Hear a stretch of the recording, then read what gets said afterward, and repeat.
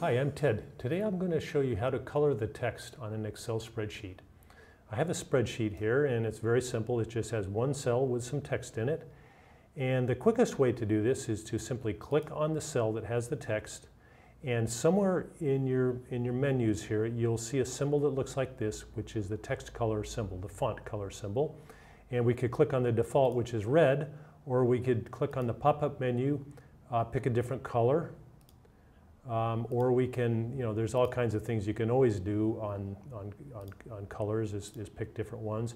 Or the other way to do it, if you prefer, is to go to the Format Cell menu and look for Font. And under Font, you'll see Color, and you'll see the same set of options. So let's go back to the red because it's a little more exciting. So I hope this has been helpful. I'm Ted, and today I showed you how to color the text on an Excel spreadsheet. Thank you for watching.